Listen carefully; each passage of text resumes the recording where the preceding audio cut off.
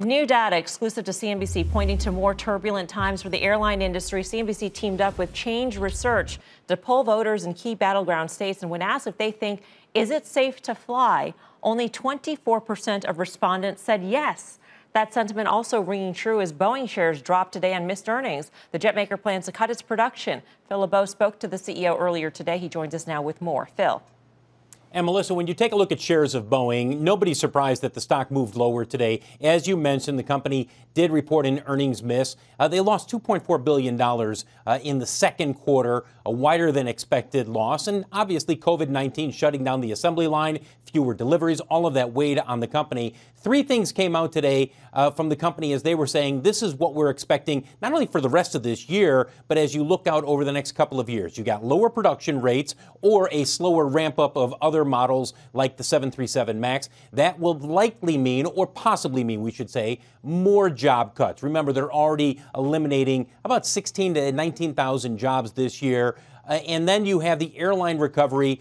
CEO Dave Calhoun said, look, I agree with what they're saying on the international level in terms of the airline recovery is going to be at least 2023, maybe 2024. Nobody's quite sure. And we're seeing that here in this country where passenger levels are down, they're at 76%, 74%.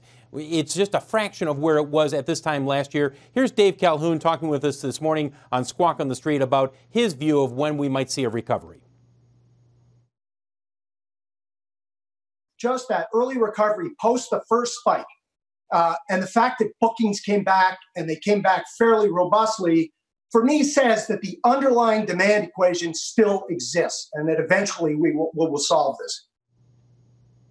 And as you take a look at shares of Boeing and Airbus, the reason that we're also going to show you Airbus is that we get the first half results from Airbus tomorrow. Look, we're going to see the same thing that we saw with Boeing in terms of a terrible quarter with production and deliveries. They're also in the midst of severe job cuts over at a number of their facilities in Europe, simply because airlines around the world are cutting back on their orders, deferring or canceling. And one last thing, Melissa, all of this brings up the question, you're not seeing many people flying right now. Are the airlines going to roll out special fares like $15 between Houston and Newark, or on Frontier, Friends Fly Free? You will see more of that because the airlines, they've got to put people in these seats as much as possible. And this brings up the bigger question down the road. When do you see some pricing power when it comes to fares? But nobody's worried about that right now in the airline industry. They simply want to get people on board. Phil, thank you, as always. Phil LeBeau.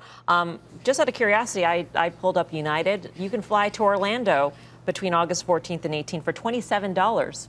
Or Tampa, Tim, you can go there for $27. It would cost you more to get to the airport than to get to Tampa at this point.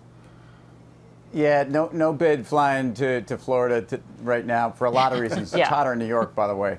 I think you have a case here with Boeing. Also, we didn't really talk about the need to see MAX. I recognize that there's not necessarily high demand for the 737 MAX, but you need to see deliveries start in early 2021. The liquidity story for Boeing is actually better than expected. So they've got about $30 billion in liquidity. They burned less in the last quarter, the second quarter, around 5.6 versus 6.4 expected.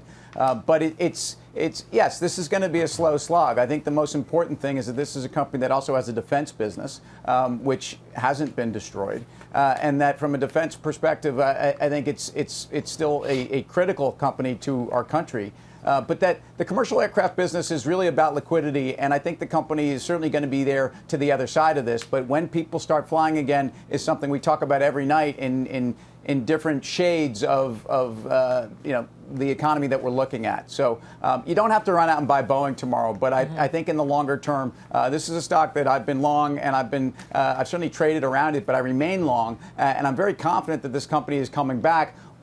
Normalized earnings for Boeing are something that are more difficult to judge than a lot of these other companies. But if we're putting that to 2022 for a lot of other companies, this company is very cheap here. Guy? A few weeks ago, and I know you have a memory like an elephant, Mel, we played the game that you love, trade it or fade it. And Karen, the great Karen Finerman was on, and Boeing was what you asked her about. And to her credit, I think the stock was like 198 or so, she said fade it, and we had a conversation, and we talked about the entry level of 165. Well, if you look up today on your Google machines, you'll see I think the stock closed around 165. So this is about as good an entry point as he's had for quite some time. And Tim is right in terms of their cash flow position for sure.